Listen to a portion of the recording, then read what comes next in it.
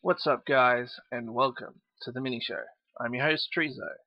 This show is dedicated to all those out there who create mini games for all of us to enjoy.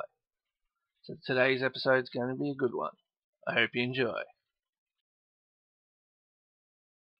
Okay, guys, today's map is Dodgehog Reconstruction, created by 5CSF, with the game type Dodgehog.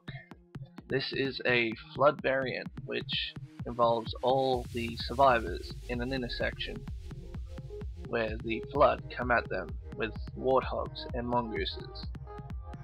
The survivors are given gravity hammers and rocket launchers to try and survive. But with as many people that get infected, it gets harder and harder, with more warthogs and more mongooses coming out. At the end of each intersection is a teleporter, in which only the vehicles can be teleported, which makes it easier for survivors to have that single bit of time to catch their breath. Well, I've explained as much as I can with this. I will leave you with some gameplay. I hope you enjoy, and until I see you next time, may your minigames be great.